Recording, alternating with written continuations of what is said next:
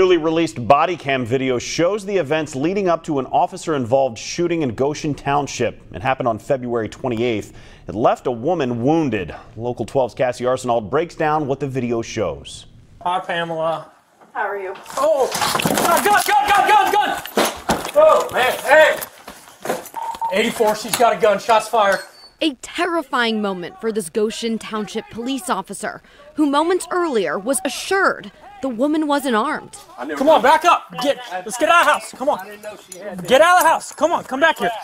The officer wants the uncle to clear the house. He knows this is a mental health issue and uses this tactic to prevent anyone from getting hurt. And this morning she just jumped up and said, I can't do this no more. And she knows that I carry a gun in my pocket. So she went up, she got my 38. No, I didn't want to be in a situation where I had to protect you because I'm going to. Right. And I didn't want to have to hurt your niece. The officers try to talk to Pamela, first by phone,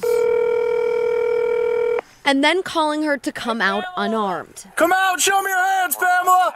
Pamela refused to put down the gun, and officers made a decision. Hey, Pamela!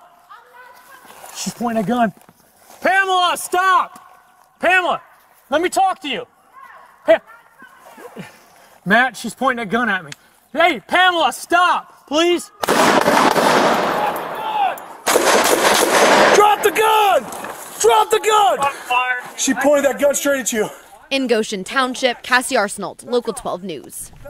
Wow. That woman immediately received first aid and was flown to the UC Medical Center in stable condition.